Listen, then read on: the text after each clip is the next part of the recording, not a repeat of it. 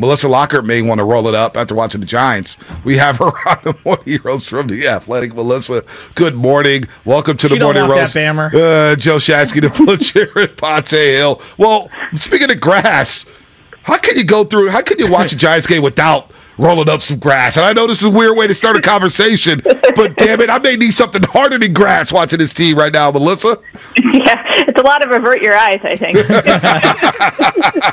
Well said. I know we want to talk about the farm because I'm not tapped in on the farm system. I think we both are. And look, obviously, this team is a long way away from being on the level of the Dodgers or the Braves or whatnot. And we keep hearing about the prospects. So, just when is this going to turn over? Where's the farm system at? Let's start with Luciano because that seems to be the big name. And boy, there's a lot of pressure on him when he does finally get promoted to the big league club to produce. Where's Luciano at? How long will we have to wait for him? How long do you think his timeline is to get to the big league club? Yeah, I mean, unfortunately, he's been out for like the last 5 weeks or so with a back injury. He was having a great season with High A Eugene. I think he was doing everything that you would have hoped he would be doing. He's young for that level, and he was still one of the best players in that league. And I think he was pretty close to a promotion to Double A when he got hurt. So obviously that's been a big setback just in terms of not having those reps. It doesn't really impact the long-term, outlook for how good a player he's going to be, and I think he's still going to be a really, really good player. But certainly that has delayed how many upper-level at-bats you would hope to have seen him get by the end of this season. So there's still a couple months left in the season if he's able to get back soon, and I haven't heard a recent update on what they're estimating with that. But if he's able to get back pretty soon and get up to Double A for a month or two, I think there's still an outside chance he'd see him by the end of next season. But 2024 is probably the most realistic time frame for a player like that to take everyday reps. Wow, 2024. Wow, that's man. It's a long way away. It's a lot of pressure, too, on him, no? I mean, it feels like he's being asked to be the savior of the organization. I look at the 49ers and the Golden State Warriors as I contrast, and they're young guys. Even though there's a ton of pressure on all of them, they're not asked to carry the organization. It feels like Luciano is basically being asked to be the centerpiece of the organization. That doesn't even seem fair. Yeah, I mean, he's had a ton of pressure on him ever since he signed, so I think that's not anything new for him. He signed a huge bonus when he, first joined the organization. There was a lot of attention on him. He's been the guy on every team he's ever played, and so not only, are his teammates looking to him to be the best player, but the other teams are kind of focused on him when they're planning out, how they're going to approach the teams he's on and everything. So he's handled it incredibly well. I think his makeup is one of the things that makes him a very special player. He's a very smart kid. He's somebody who has already developed a lot of leadership skills. That being said, baseball is so different than those other sports. Nobody can be the guy that carries an entire organization. I mean, even Barry Bonds, right? Couldn't bring World Series by himself to the Giants. So he's going to do what he can control. But I think that if he turns into the player that you think he's going to turn into, there's a good chance that he's one of those guys you see on the banner outside of Oracle Park for a long time. Melissa Lockard, Athletic, here on the Morning Roast on 95.7 The Game, breaking down the Giants prospects as they lose their 5th in a row coming out of the All-Star break. They get shut out by the Diamondbacks 7-0 last night. Did not look good. A lot of platooning. Joey Bart looks lost at times. He's getting pinch hit for by Yaz. So it's a lot of ugliness. So we're trying to figure out who's the next wave of Giants coming up. And, a name I hear about is Kyle Harrison. I want to get to him in just a second because he seems to be on a fast track, Melissa. But what about Luis Matos, outfielder that we've heard a lot about? Last time I checked, last week he was batting 174. What's the latest with Matos?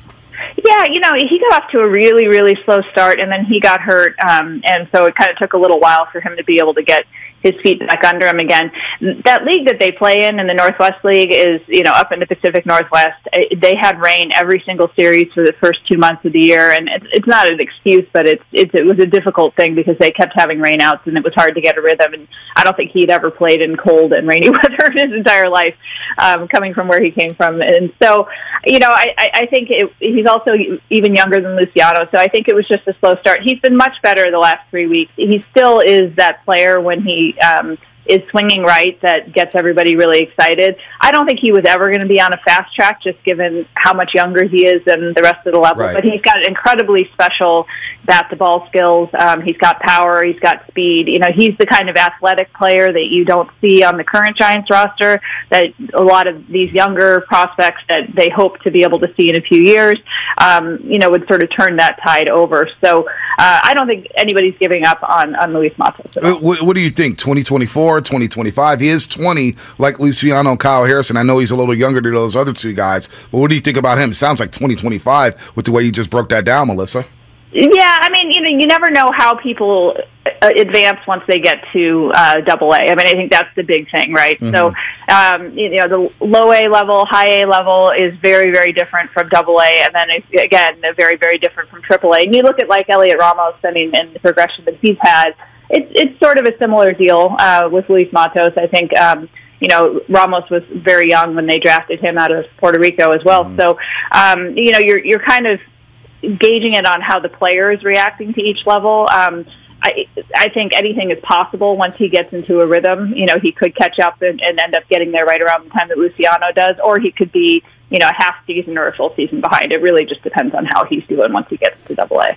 It feels like the lack of pitching coming through the organization really forced their hand in free agency, and that kind of got them on this overspending spree after the World Series. So I'm really interested about where their farm pitching is right now. Kyle Harrison, obviously the gem of that. Bednar, Jelly. How would you rate these guys right now? Because it feels like Harrison is one of the most promising pieces they've had since Lincecum Bumgarner.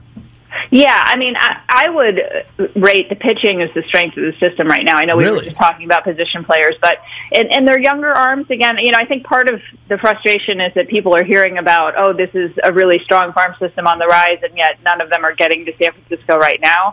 But that's just sort of kind of a product of where the system was at coming into the year. The best prospects were in A-ball, and being in A-ball doesn't really let you get to the big leagues in that season. But they led the world in strikeouts last year as a pitching staff. They're striking out a ton of guys again this year. The walks have been up a little bit around the system, but there's a lot of really high quality arms up and down the system. Kyle Harrison, I think. You can make an argument he's the best left-handed pitching prospect in baseball, certainly one of the top 2 or 3 at the very least.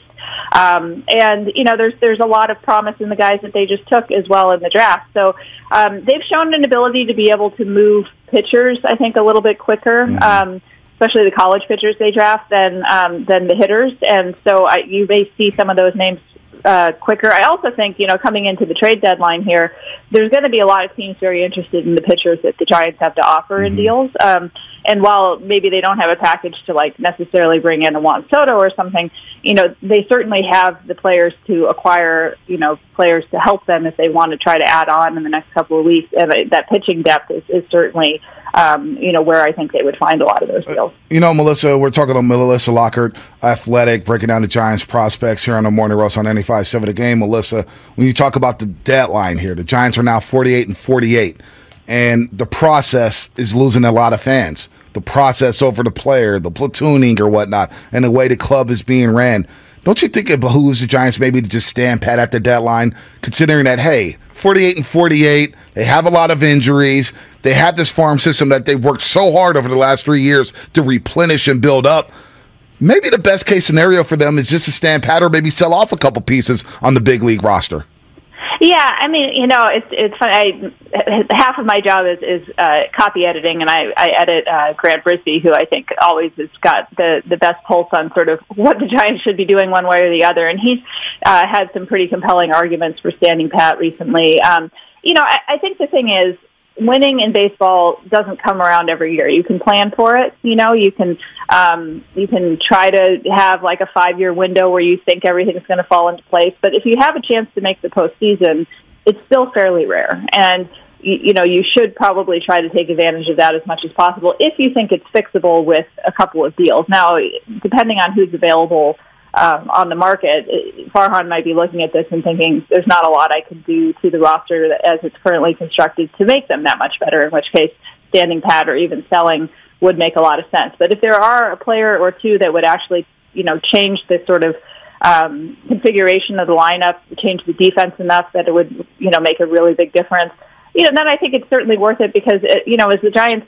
are the perfect, franchise to tell you that you don't have to be the best team entering the postseason to win a title. And so you've got to give yourself a chance if you're going to get in the postseason to have one of those sort of magical runs that gets you a title, even if you didn't have a 107-win season as they did last year, right? So I think it really depends on where other teams are at in terms of what they're offering and what they're asking for the players they're offering. And unfortunately, we never know, the people sitting outside the room, what those deals potentially are. But, if there's somebody who could, come into the middle infield there and really make a difference with their defense, or come into center field and really make a difference with the outfield defense, it may be worth looking into. Yeah, they just need to get more athletic. I mean, geez, yeah. Louise, I want to see that. Melissa, you're very well informed. I'm really enjoying this conversation. Can we rat-a-tat-tat a couple of names here that I've heard a lot about, and it's tough to follow. I'm a diehard Giants fan, and I'm more tapped in on prospects now than I have been over the last decade, and it feels like I know nothing about these guys.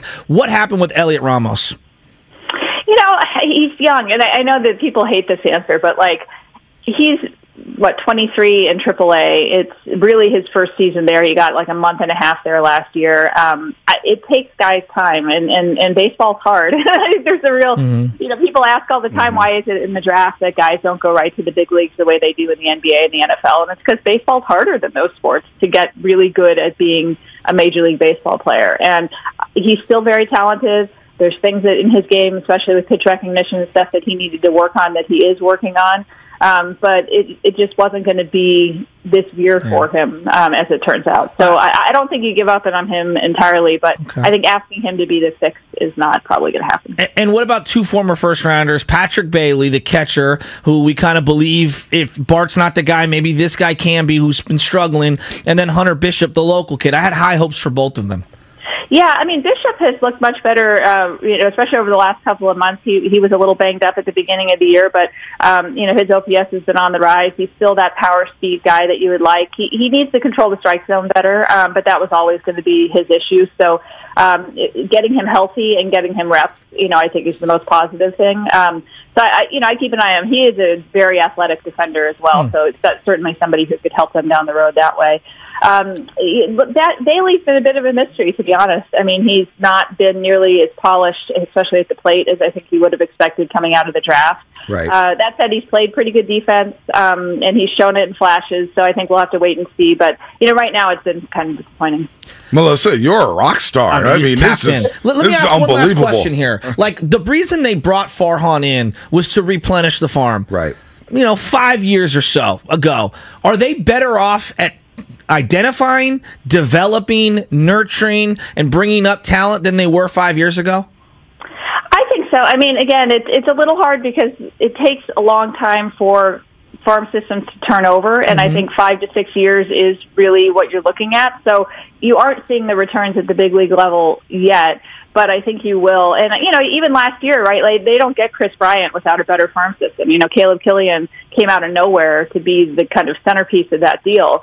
And that's something I think maybe they haven't gotten quite enough credit for yet. But I think you will start to see it. It was a big process. I really like how they draft. They were very creative with this year's draft and the guys that they picked. 8,000 pitchers. Yeah, but they were picking last in every single round, and it's tough to find talent. And they went out and found some really interesting players at each of those spots. So it requires a lot of patience. I'm a big believer in Farhan. I've followed his career since he first started, with the A's back in his front office time. I think he's building a foundation that will, bear fruit. But I think they kind of jumped the gun a little last year and how good they were, and perhaps set the expectations a little higher than people probably should have had. But I do think it's on the right trajectory. Melissa, that was awesome stuff. You're really awesome stuff. We'll do it again soon. Continue the great work at The Athletic. Thanks for the time this morning.